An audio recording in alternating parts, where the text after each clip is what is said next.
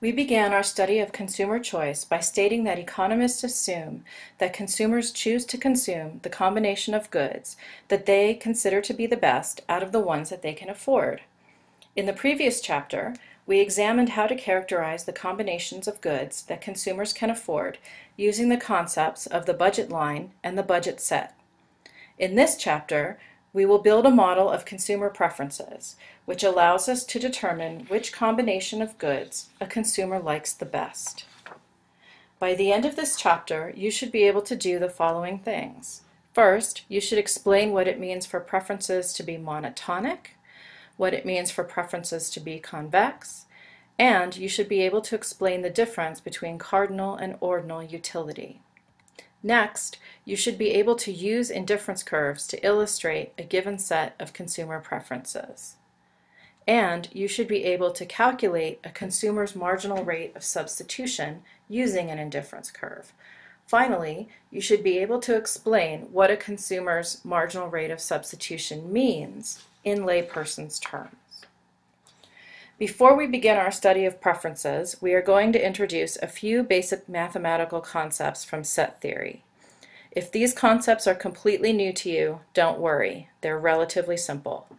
Let's start by defining a set. A set is simply a set of things, whether they be quantities, prices, numbers, objects, or people, that share some common trait. For example, one set of cadets at the academy would be the set of all cadets for whom one or both parents also went to the academy. For each cadet, we could determine whether or not they were in this set. You have already studied one set in this course, the budget set. The budget set is the set of all combinations of quantities of goods 1 and 2 that the consumer can afford. Formally, we could say that the budget set is the set of all x1 and x2 such that p1 times x1 plus p2 times x2 is less than or equal to the consumer's income, m. If the combination of x1 and x2 makes the equation on the right-hand side of the colon true, then that combination of x1 and x2 is affordable, and hence it's in the budget set. Now that we have established what a set is, we can define what a convex set is. A set is convex if for any 2 points in the set, the weighted average of the 2 points is also in the set. If you find this definition to be as clear as mud, don't worry, we are going to break it down. First, you may be wondering what a weighted average is. Certainly you know that to find the average of 2 numbers, you simply add them together and divide by 2. The simple average is a special case of a weighted average in which x1 and x2 receive equal weight. To see this, you can rewrite the equation for the average as 1/2 times x1 plus 1/2 times x2. The numbers that x1 and x2 are multiplied by are called the weights, which in this case are the same and equal to 1/2. More generally, a weighted average is any sum of this type in which the coefficients of x1 and x2 add up to 1. So for example, other weighted averages would be 1/3 x1 plus 2/3 x2, 1/4 x1 plus 3/4 x2, 1/5 x1 plus 4/5 x2, and so on. You can think about convex sets mathematically, but you can also think about them graphically. Let's think about our example of the budget set from the previous chapter. To determine if the set is convex, first pick any 2 points in the set. Note that the set includes the blue line and both axes, so you can pick any point in the shaded green triangle or on the blue or black lines. Let's pick 2 representative points. The weighted averages of these 2 combinations of goods 1 and 2 will be on a line that connects these 2 points. In order for the set to be convex, the entire line connecting the 2 points must be in the budget set, and this must be true for every possible pair of points in the set. Hopefully, if you play around with choosing different pairs of points in the budget set and drawing a line between them, you will see that for any pair that you pick, the line between them is always in the budget set, and thus the budget set is a convex set. Let's consider now the case of a non-convex set. The budget line pictured here has a bend in it. You should think about what kind of market situation could generate a budget line with a bend in it. Note that the bend in the line indicates that for quantities that exceed x1 star, the budget line is flatter. Since the slope of the budget line is negative P1 over P2, this means that on the lower half of the line, either the price of good 1 is less than for the top segment, the price of good 2 is greater than for the top segment, or some combination of these two things. One possible scenario is a volume discount, in which the consumer receives a lower price per unit if she buys more than x1 star units of good 1. The budget set is still all combinations of x1 and x2 on or inside the budget line. But this set is not a convex set. To see why, let's pick 2 points on the edge of the set. The weighted average of these 2 points is still a line connecting them. However, as you can see, except for the endpoints, this line is not in the budget set. Therefore, this set is not a convex set. Keep these examples in mind as we build our model of consumer preferences. The notion of a convex set turns out to be very useful in characterizing certain types of consumer preferences. In describing consumer preferences, economists use the idea of a consumption bundle. A bundle is simply a combination of goods that a consumer could potentially choose. As an example, consider these 3 bundles, which represent different combinations of leave, extra credit, and cash that you could potentially choose. Which one would you choose? Why? Did you have difficulty choosing your favorite? Do you feel that you might be equally happy with 2 of the 3 bundles, or perhaps with all 3? When economists model consumer preferences, we are simply modeling how consumers make trade-offs like the ones that are present in the choice among these bundles. Keep this example in mind as we start to think about how to build a useful model of consumer preferences. The first thing economists assume about consumer preferences is that consumers are able to make a choice. Formally, this means that economists assume that preferences are complete. For any pair of bundles, the consumer is able to tell us either X is better than Y, Y is better than X, or X and Y are equally good. If for some pair of bundles X and Y, the consumer cannot decide one of these 3 things, then her preferences are not complete. Let's consider a couple of examples with the bundles above.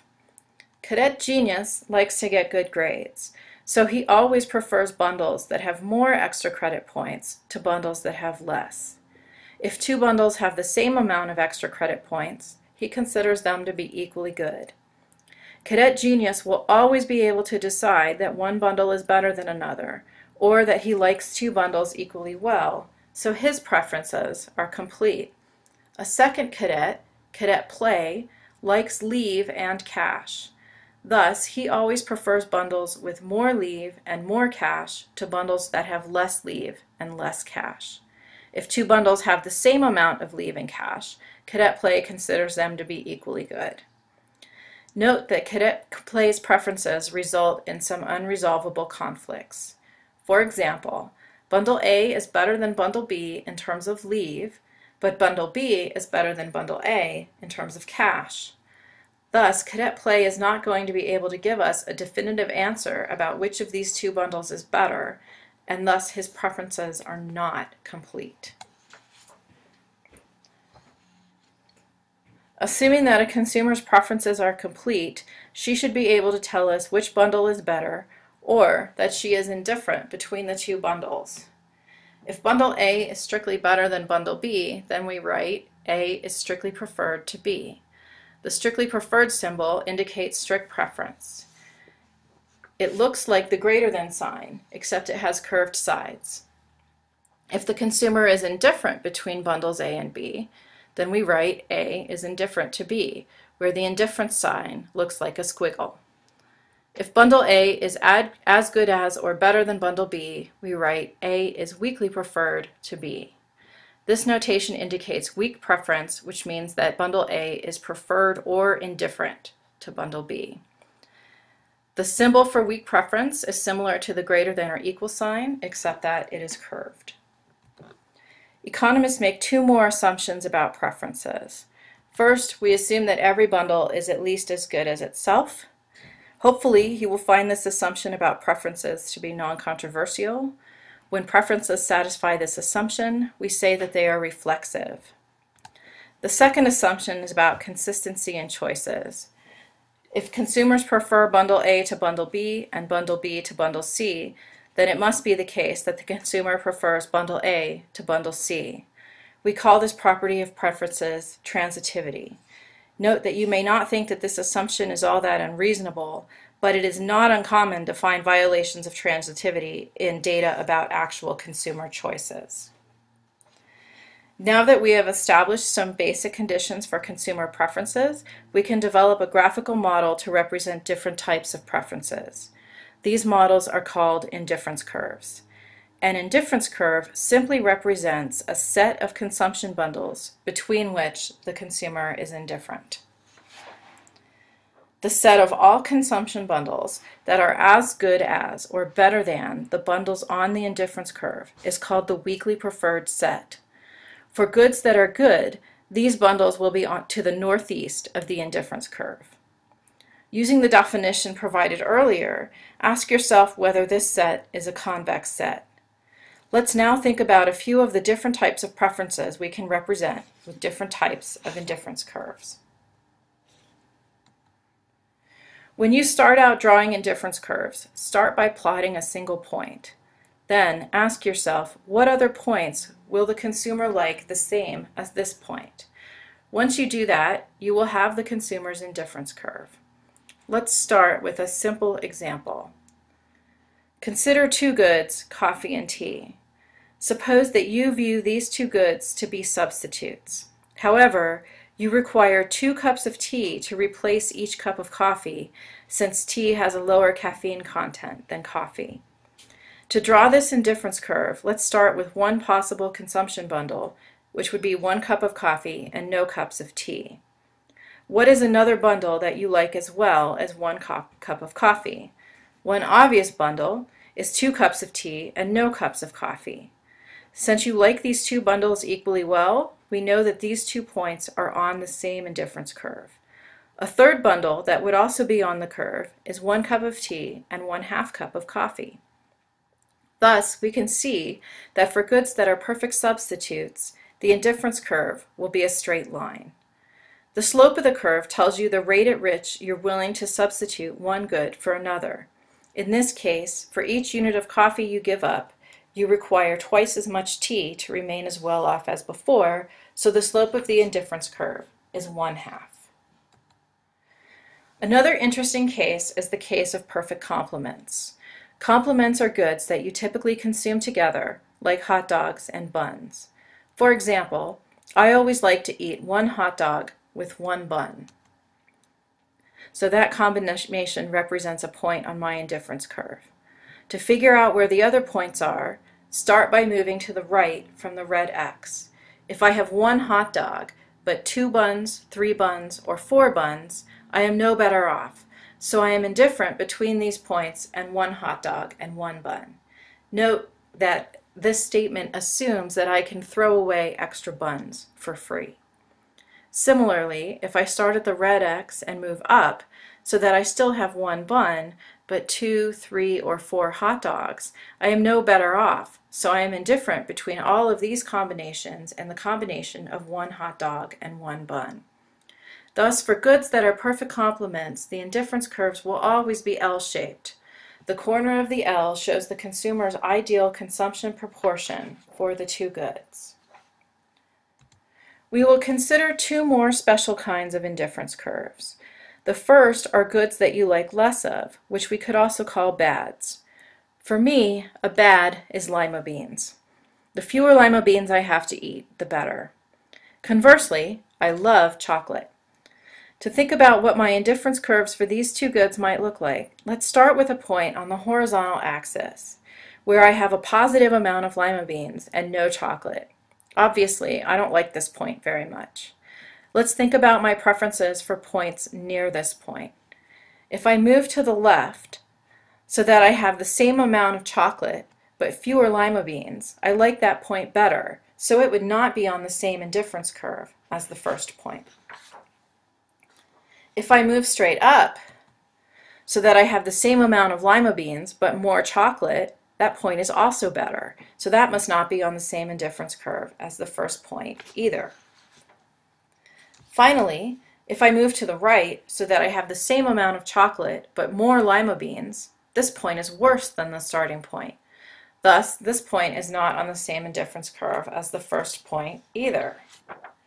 To summarize, points to the left of the starting point are better, points above the starting point are better, and points to the right of the starting point are worse. Therefore, the points that are indifferent to the starting point must be somewhere between the points that are better and the points that are worse. These bundles would have more lima beans than the starting point, but also more chocolate to compensate me for the extra lima beans that I have to eat. One possibility is a line like this one. The slope of this line would tell you how much chocolate I require to eat an additional lima bean. Note that this is one possible shape of an indifference curve when the consumer likes one good and dislikes the other. Another possibility would be a curve as opposed to a straight line. Note that in this graph, the better bundles are to the northwest of the indifference curve. Think about what the indifference curves would look like if you were graphing two bads rather than just one.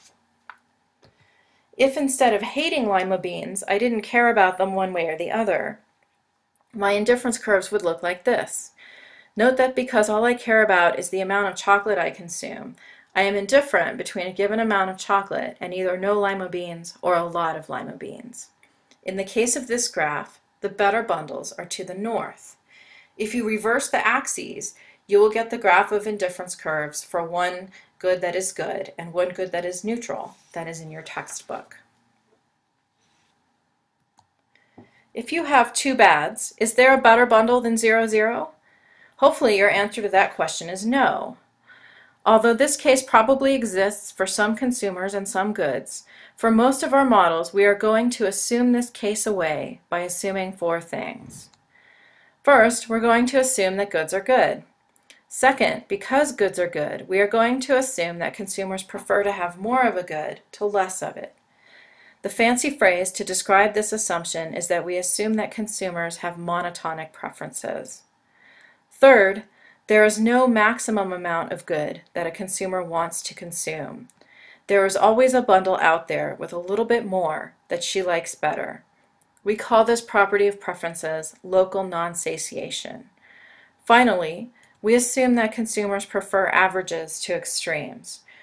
That is, rather than consume a bundle that has a lot of one good and a little bit of another, the consumer prefers to consume bundles that have average amounts of both goods. This assumption means that consumers have convex preferences. Graphically, the assumption of convex preferences means that the set of all points that are as good or better than the points on the indifference curve, which we call the weakly preferred set, is a convex set. Let's review what we've assumed about preferences. First, we've assumed that preferences are complete, which means that a consumer is able to come to a decision about how she likes or doesn't like any pair of bundles. Second, we assume that preferences are reflexive, which means that each bundle is at least as good as itself. Third, we assume that preferences are transitive, which avoids circularity in consumer choices.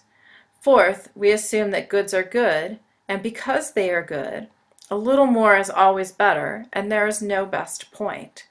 Finally, we have assumed that preferences are convex, which means that averages are preferred to extremes.